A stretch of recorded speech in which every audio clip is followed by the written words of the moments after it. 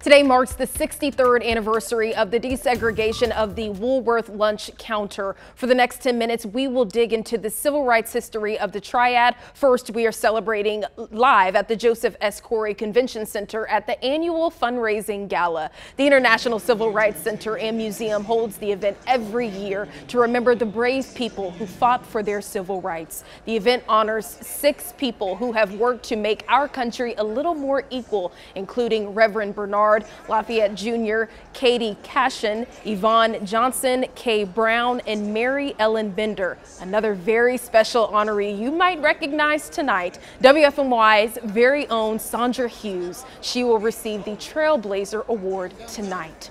Sandra Hughes herself joined the sit-ins as a high school student back in the day. She says she didn't realize the kind of impact those demonstrations would have on the country. Well, I was a high school student, and I heard that these 4 young men from A&T were going to be marching downtown to sit at the lunch counter at Woolworth. And I thought, well, you know, that's something we ought to do.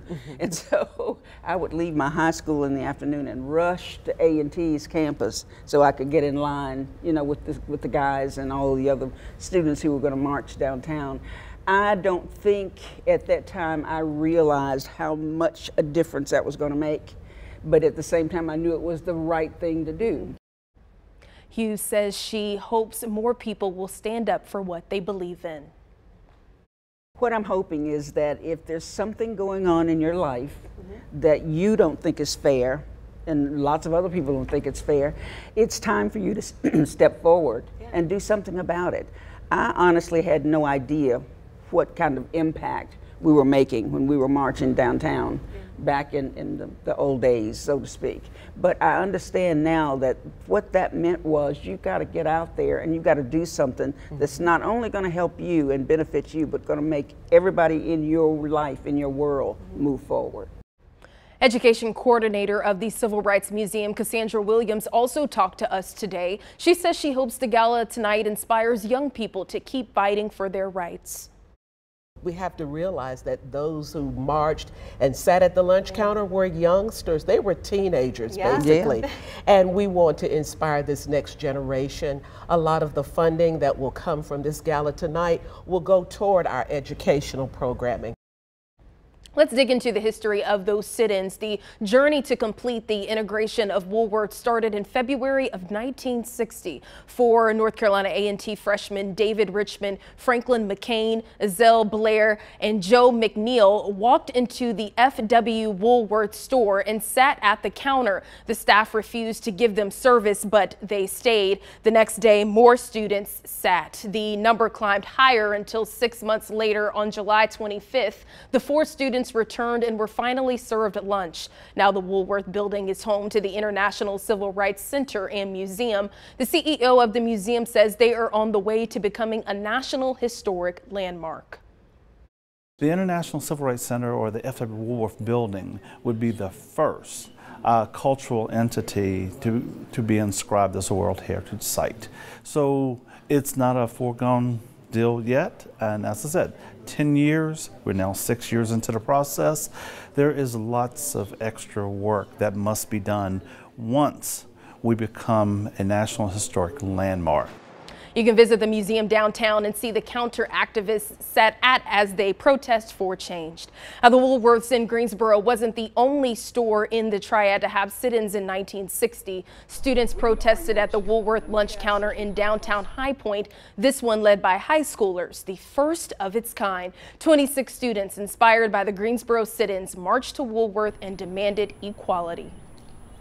You make that decision sitting there to decide that you are going to do something about it, and you stood up and went to Woolworths in that back door at 4 o'clock.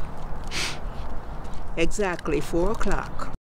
The 4 students who started the sit-ins in Greensboro became known as the Greensboro 4, while the students in High Point became the Woolworth 26. And July 25th is not just a day in civil rights history here in the Triad. Today would have been the 82nd birthday of Emmett Till. Nearly 70 years ago, the 14-year-old was accused of whistling at a white woman in rural Mississippi. He was abducted, tortured, and murdered. The Biden administration is establishing a national monument paying tribute to the Till family and shining a light on this part of American history. Natalie Brand reports from the White House. On what would have been Emmett Till's 82nd birthday, the White House honored the 14-year-old's memory and his mother's with a national monument to cement their place in history. We add another chapter to the story of remembrance and healing. Till's cousin, Reverend Wheeler Parker Jr., was at the White House Tuesday and with Till in Mississippi in 1955 when he was abducted at gunpoint. Taken to be tortured, brutally murdered. Till's mother, Mamie Till Mobley, chose to have an open casket funeral for her son, the public viewing of his mutilated body helping to galvanize the civil rights movement. She said, "Let the people see what I've seen. Let the people see what I have seen." Chicago's Roberts Temple Church of God in Christ, where Till's funeral took place, is one of the new monument's 3 sites. The other 2 are in Mississippi, where Till's body was recovered, and the courthouse, where his killers were acquitted by an all-white jury. This is history we shouldn't ever have to learn, but it did happen. Alan Spears of the National Parks Conservation Association worked on the national monument designation. What is your hope for people visiting?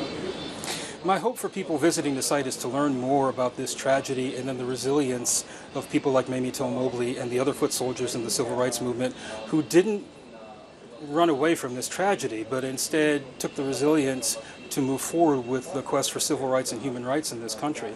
Spears says remembering painful parts of America's history will ultimately help the nation heal. Natalie Brandt, CBS News, the White House. Till's family is raising money to restore each of the sites for inclusion in the national park system.